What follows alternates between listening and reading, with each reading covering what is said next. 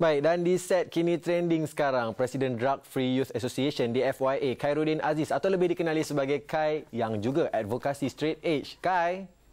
Hello. Hello Khai. Okey, dari berita semalam Khai, Khai dan DFYA sebenarnya dah ada pengalaman banyak dalam konsert-konsert besar, dan apa yang mungkin kita boleh baiki sebenarnya dari segi keselamatan untuk pengunjung konsert sebenarnya?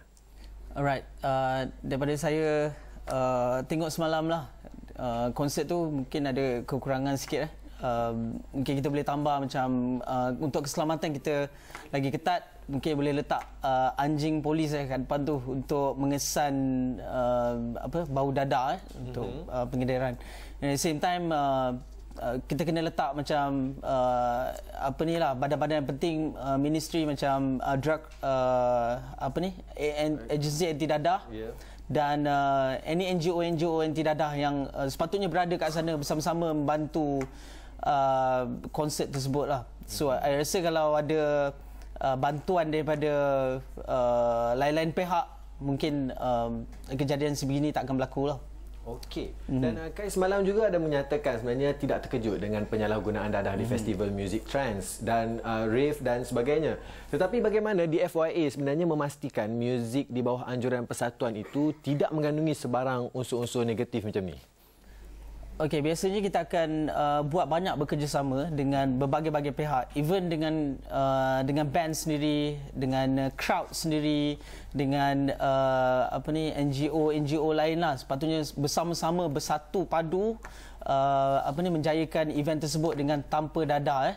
So band tu diorang tu adalah the main attraction, diorang memainkan peranan penting. So everywhere, every minute pun diorang kena shout out say no to drugs, say no to drugs. Every band, every minute pun, every selang-selang lagu kena say no to drugs or we have to stop the show. And then we need to have more advertisement lah. Macam kalau kita ada poster-poster kat situ, banner, backdrop, everything have to have slogans yang no to drugs, no to drugs. So that's yang kita boleh boleh paparkan di setiap media ataupun di setiap advertisement yang ada dekat event tu. Okay. So I think kalau kita ada mind control kat situ, so kita boleh cakap pada budak-budak, you don't need drugs untuk event-event, untuk have fun lah. Okey. Okey, Khai, sebenarnya tekanan rakan sebaya ataupun memang sebenarnya tekanan rakan sebaya lah sebenarnya antara perkara yang menjadi pengaruh negatif ni cepat untuk mempengaruhi mereka, terutamanya di tempat konsert yang meriah macam tu. Macam mana DFYA mengendalikan tekanan rakan sebaya macam ni? So biasanya kita akan beri nasihat melalui contoh yang terbaik lah. I mean, like, kita kena baiki diri kita sendiri dulu sebelum kita nasihat ke orang. So I think apa kita buat is more to mencontohi lah.